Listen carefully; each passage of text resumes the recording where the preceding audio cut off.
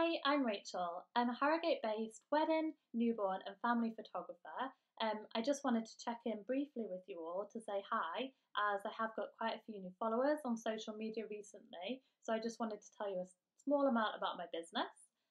So as you can tell by choosing weddings, families and newborns to photograph, I love photographing people. It is such an honour for me to be able to come into your lives at your most special times and capture those memories for you that you're going to be able to display all over your homes, create albums for you that you're going to be showing your kids, your grandkids. It means the world to me.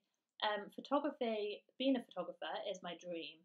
I absolutely love my job, and I think this comes through on shoots and through my photographs. I want to capture the best photographs of you guys every time I come and do a photo shoot. Every single one is so important to me. So I also wanted to say thank you for all the support that you have been giving me over this time. COVID-19 lockdown has been tough on so many businesses, especially the wedding industry, as unfortunately there has been so many weddings postponed this year, and it's a really sad time for a lot of brides and grooms.